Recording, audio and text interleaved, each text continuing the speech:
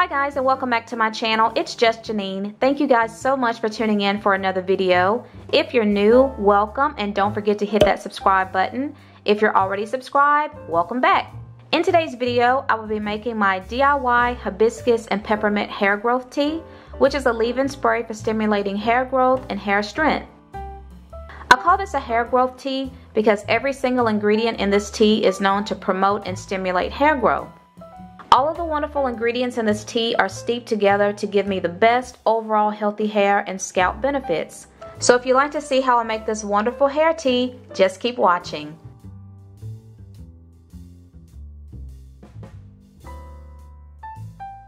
So first we have the hibiscus, which is the star of this hair tea. The hibiscus plant stimulates hair growth, it makes the hair smooth and shiny, cleanses the hair, deep conditions the hair, treats dandruff and itchiness in the scalp, combats hair loss, prevents hair breakage, lessens frizz, and also reduces redness and itching of the scalp. Peppermint is good for cooling the scalp and eliminating dandruff. It's also good for relieving dry scalp, stimulating hair growth, and giving your hair an overall healthy shine. Next we have lavender. Lavender helps to promote hair growth. It's also antimicrobial. I hope I said that right.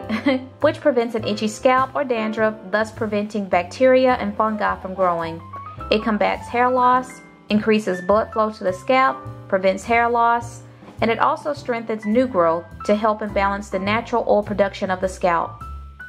Next I'll be using rosemary. Rosemary promotes hair growth due to its high nutritional value and anti-inflammatory properties. It's nourishing to the hair follicle and scalp. It thickens the hair and adds shine, and it also moisturizes dry scalp and prevents flaking and dandruff. Also I'll be using calendula, also known as marigolds, which are rich in minerals and antioxidants. Calendula promotes growth of stronger hair by increasing collagen production and circulation in the hair follicles. Next I'll be using green tea. Green tea stimulates your hair follicles and makes your hair grow faster. Green tea is also a good source of panthenol, which is often used in shampoos and conditioners to strengthen hair and manage split ends while making your hair healthier. It also contains a high concentration of potent antioxidants and is a great treatment of dandruff and excess scalp flaking.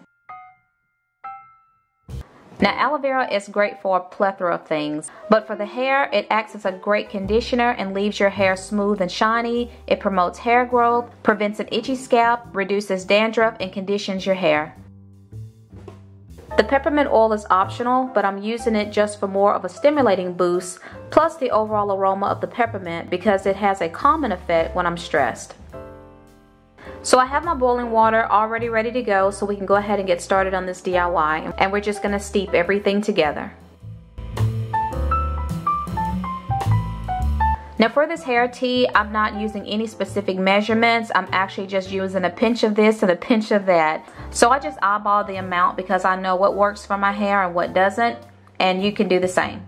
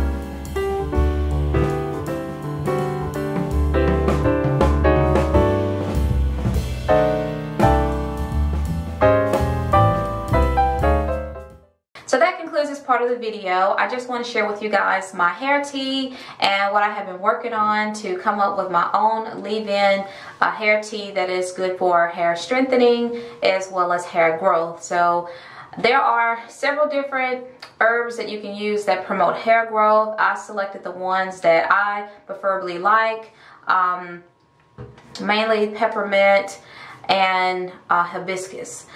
Those were the main two, and then I just incorporated just some other ones that also are good for hair growth that you hear about a lot of the times that are very common. I wanted something that would promote hair growth and stimulate hair growth. And the other reason why I want to do this tea was because I'm cutting back on the rice water. Not that the rice water is not working, but I'm cutting it down to, instead of doing it once a week, I'm doing it every 2 weeks. And that's mainly because I don't want a protein overload with the rice water.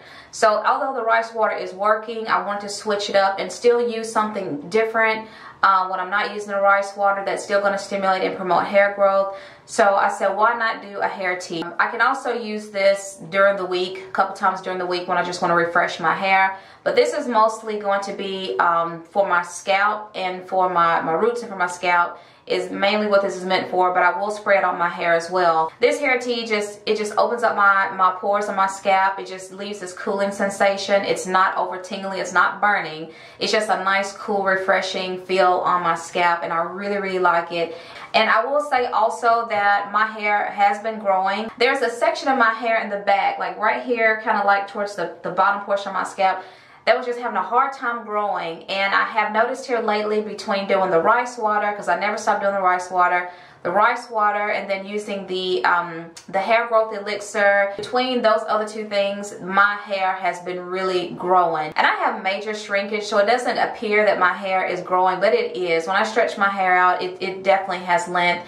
It's more rounded out now that the back finally caught up. There's just like this middle section, it was just not growing, and it finally has grown out. It's finally caught up to the rest of my hair. So the process of this hair tea is very simple. Basically, you're just going to focus on your scalp and your roots. Just going to spray it onto your scalp and just gently work it in for anywhere to 3 to 5 minutes. And then just style your hair as normal. So that's pretty much all I do. So I'll just show you. I'll just take down just this part of my hair, because I want y'all to see me actually use this stuff. I don't want y'all to think, you know, she didn't use it. Something must be wrong with it. And I've already used some of it because as you can see, I'm in a different shirt from the beginning of the video because I've been out all day. I mowed the yard and just different things. So I've changed, and I did use this in the meantime. So that's why it's a little low. But I just basically just take, just section my hair anywhere and just focus on your scalp.